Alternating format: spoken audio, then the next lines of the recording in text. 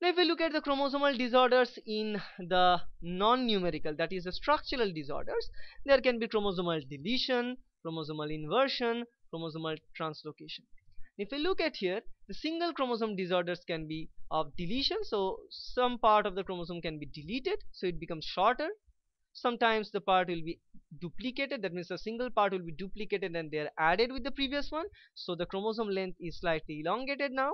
Or sometimes what we can see, they are getting inverted. So suppose this is the scenario and this part is getting clipped out and 180-degree rotation and it is attached to the same chromosome. So this is not two different chromosomes, all over we've seen of a same single chromosome, and this thing is called inversion. This is simply the gene flip. So gene is getting flipped there.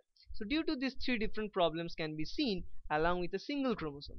Now however, if we involve another chromosome with it, there will be two more varieties. One is insertion, one is translocation. In the insertion, what happens, one segment of a gene from a chromosome can be inserted to another chromosome which is nearby, and we get different length of the chromosome now.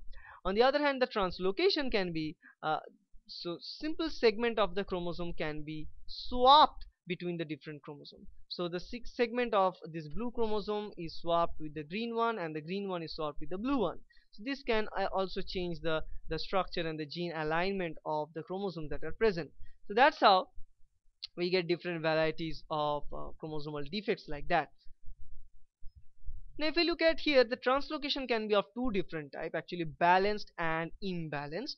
Now if you look at the balanced translocation, the balanced translocation is the translocation where after the translocation the length of both the chromosomes becomes kind of same. So you can see here this chromosome, this green one is pretty long, this chromosome 20 which is very short. So if there is a translocation of a longer portion with the shorter portion of the chromosome 20 and the longer portion of chromosome 4, after the translocation what we can see that chromosome 4 receives very small part from 20, but 20 receives a longer part from chromosome 4. Ultimately it is converting both the chromosomes of a similar length, right? So we call it the balanced translocation condition.